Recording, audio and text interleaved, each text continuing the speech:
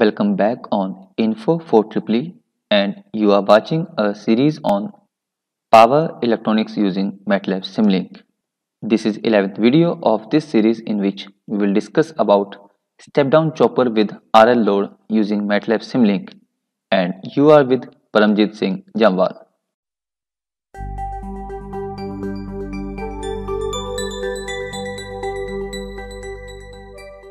First of all, we will discuss circuit diagram of step-down chopper with RL load. This is the circuit diagram of step-down chopper with RL load. This circuit diagram of step-down chopper consists of an anti-parallel diode across the load along with IGBT switch. These are the parameters which will be used to realize this step-down chopper with RL load in MATLAB Simulink, and these parameters are taken from the page number 308 of Power Electronics Circuit Device and Application written by Mohammad H. Rashid. So now moving towards the practical session on MATLAB. In this video, we will continue the simulation we have created in 10th video of this series. So first of all, open that simulation and save this simulation with different name.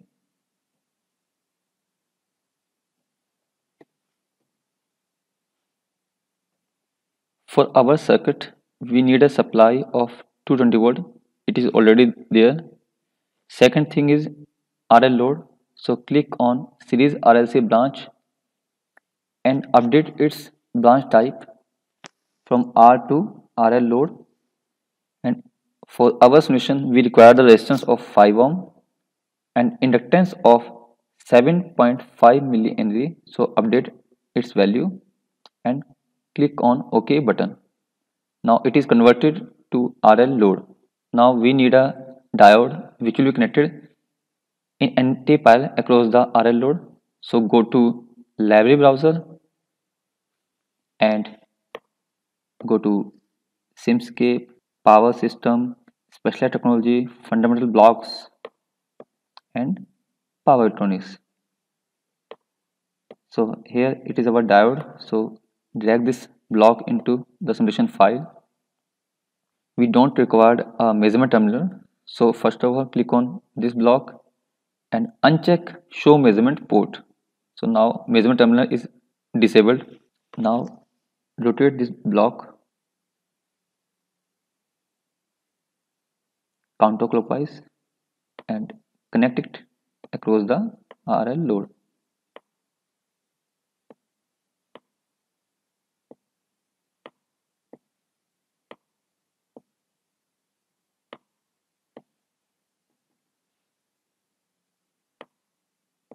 Now click on diode. There is no discussion about the voltage drop across the diode, so I am making it 0. Also click on IGBT switch, and there is also no discussion about the voltage drop across the IGBT switch, so I am also making it to 0 and click on OK button.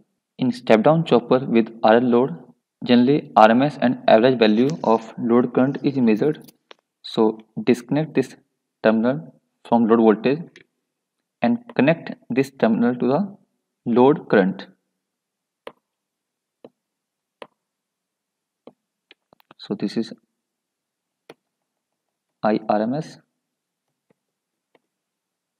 To measure the average value of load current, we need the mean block as we already discussed in previous videos.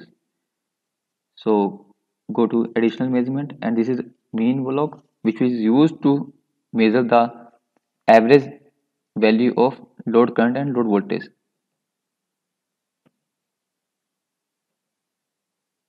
Now click on RMS block.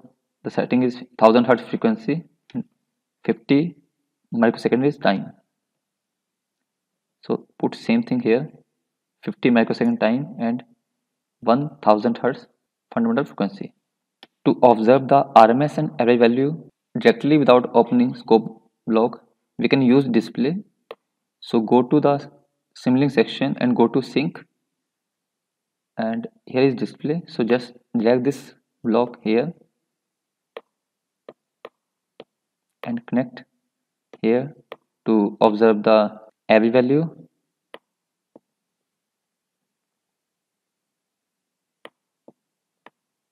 and make a copy and connect it here to observe the RMS value. Now our simulation is ready. Just save this simulation and run this simulation. Now click on scope button. Here you can see that our load current is trying to increasing.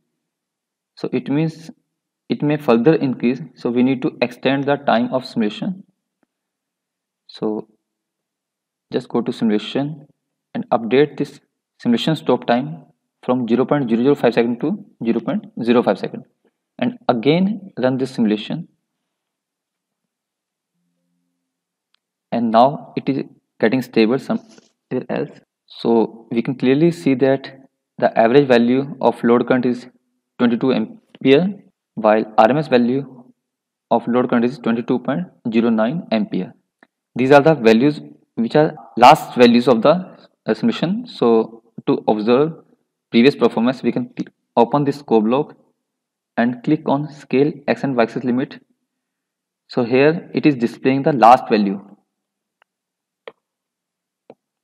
So we cannot directly believe on the display because it displays the last value. So to observe the complete behavior, we need to use the scope block. So here you can see 22 and 22. Okay.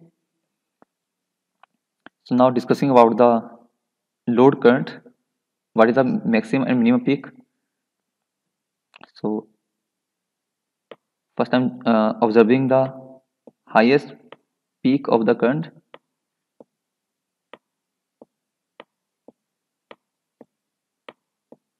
and this is 25.314 ampere, and now observing the lowest peak,